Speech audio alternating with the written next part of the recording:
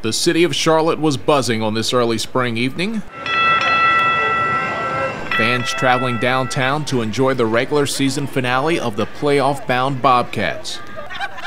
For the Fayetteville State University women's basketball team, this night would be their last night together on the court, being honored for their CIAA Championship victory, won on this very same floor just weeks earlier. It's exciting.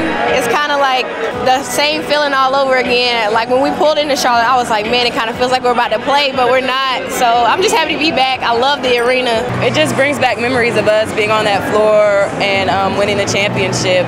It's just now that we're spectating now, so it kind of feels good to be on the side. We're not anxious or nervous about playing and focused. Now we're just enjoying watching the game.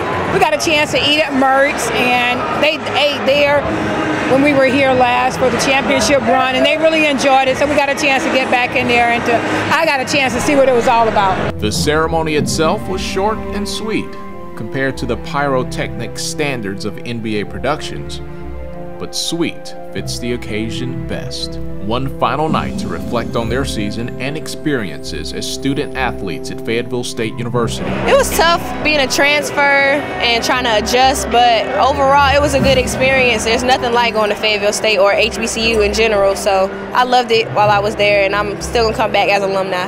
Their leadership and their desire to want to bring back that championship here this year. Again, they taught me a lot as far as transitioning from high school to college basketball.